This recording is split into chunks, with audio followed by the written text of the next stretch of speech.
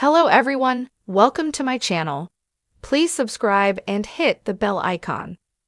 The Curse of Oak Island. Archaeologist Dr. Aaron Taylor has discussed who he thinks built the mysterious stone roadway.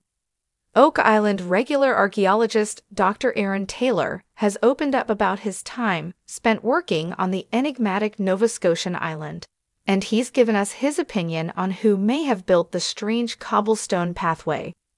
He has also spoken about the strong levels of camaraderie between the cast and crew, and about the high levels of professionalism and scientific expertise displayed by everybody working to solve the centuries-old mystery.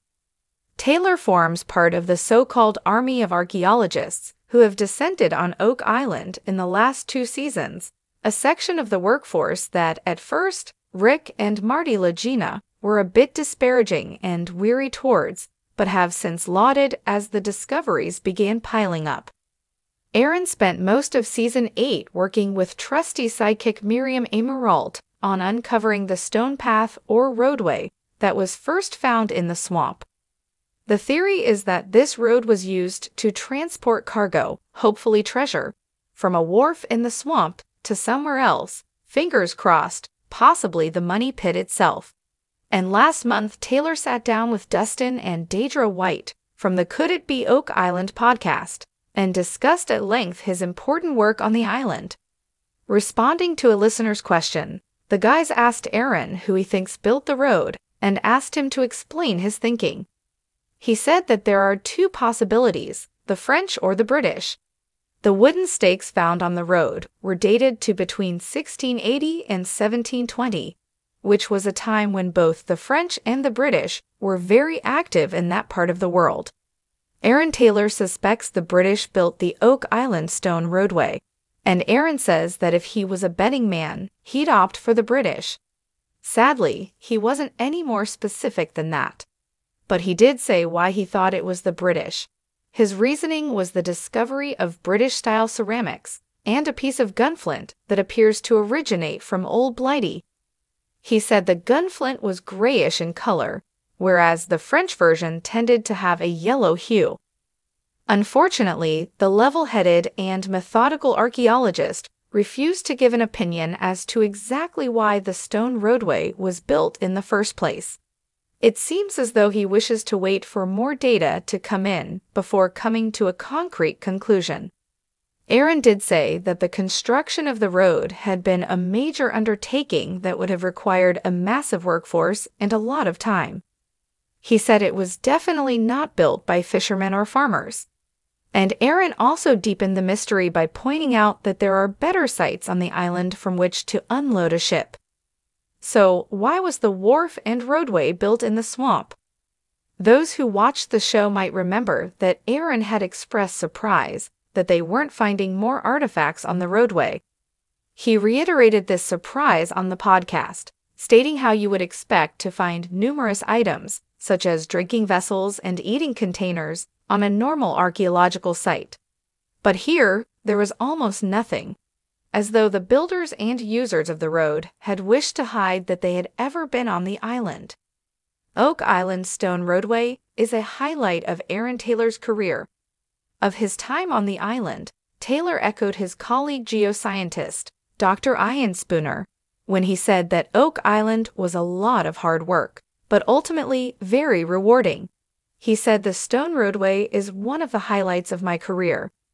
He also spoke about having a lot of respect for all his coworkers on Oak Island, and he praised the professionalism of everyone from Rick and Marty Lagina to the camera crew. Fingers crossed Aaron and Miriam will be back on our screens in the fall to continue their work on the stone roadway. Dr. Aaron Taylor, the archaeologist whose presence on The Curse of Oak Island brings a depth of knowledge and insight to the mysteries shrouding the island, has sparked considerable interest with his theories about the island's enigmatic stone roadway. This rough, cobblestone pathway, uncovered amidst the thick vegetation and muddy terrain, is unlike anything else found on Oak Island, and its origins remain unknown. But Dr. Taylor, with a twinkle in his eye and a passion for history, has a few compelling ideas. For years, the stone roadway has baffled explorers, treasure hunters, and scholars alike. Who would have built such a feature in this isolated, challenging environment? Dr. Taylor, ever the detective of the past, begins by examining the stones themselves. With their irregular shapes and varying sizes, these stones do not appear to be the work of an ordinary road construction team from the 18th or 19th century. Instead, they resemble the work of an earlier, more sophisticated hand, suggesting that the roadway might be older than previously thought. Dr. Taylor first entertains the idea that the roadway might have been constructed by the French in the 17th century. In those days, French privateers frequently roamed the North Atlantic, seeking to outmaneuver the British and Spanish for control over the lucrative fishing and fur trading routes. Could they have constructed this pathway to aid in unloading goods and treasures onto the island?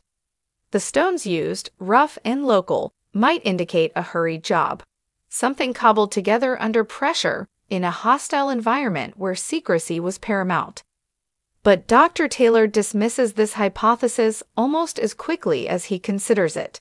The French, with their strategic positions in Newfoundland and along the St. Lawrence River, had little reason to invest significant resources in building infrastructure on Oak Island.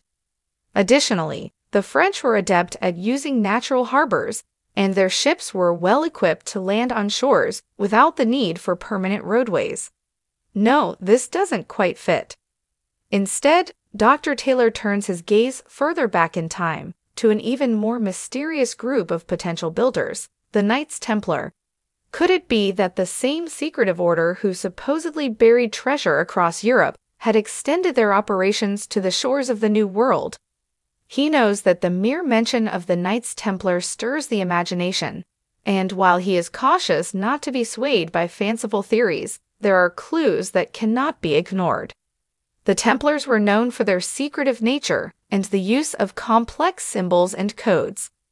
Their knowledge of engineering and building techniques was advanced for their time, and they were among the best-traveled men of the medieval era. Dr. Taylor considers whether the cobblestone road could have been part of a much larger operation, a hidden port where the Templars could move their treasures, or even their sacred relics, in secret. The stones, arranged in a seemingly random yet surprisingly effective pattern, might have served as a hidden pathway to keep supplies dry and steady as they moved goods from ship to shore. Looking at the arrangement of the stones, Dr. Taylor notices something peculiar. The roadway appears to align almost perfectly with certain ancient navigational routes. He begins to wonder if this alignment is purely coincidental or if it suggests that whoever built the roadway had access to knowledge of celestial navigation and cartography.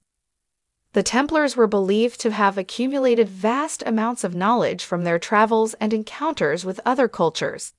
They were also thought to be skilled in the esoteric arts, including astronomy.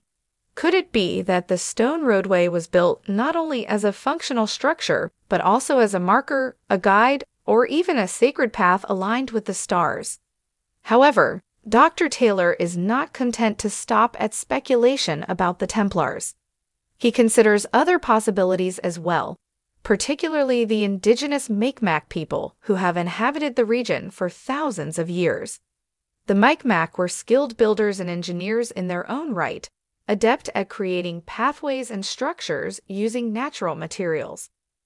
Perhaps the stone roadway served a spiritual or practical purpose for them long before European explorers set foot on the island.